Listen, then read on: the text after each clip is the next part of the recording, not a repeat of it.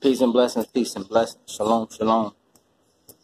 So, I'm going to come from Sura 74, and that's in verse or reading 38. Surah 74, verse 38 from the Holy Quran. It says, "Every soul is held in pledge against its own deeds, except those of the right hand, who in their gardens will be inquiring about the sinners. What has brought you into the hellfire? And they shall reply, we were not among those who prayed, and we did not feed the poor. We indulged in vain arguments along with those who indulged in them. And we denied the day of judgment until the inevitable day overtook us. So no intercession will avail them.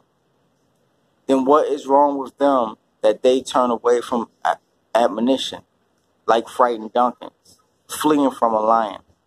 Indeed, every one of them desires to have sheets of revelations unfolded before them. No, they do not fear the hereafter. But this is truly a reminder."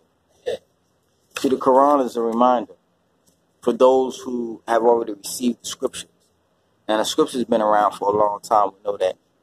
So the Quran has come to remind you, to clarify things for those whose minds and whose eyes are open, spiritual eyes are open. So when you read in the Quran, you have to realize that the reference book is the gospel in the Torah.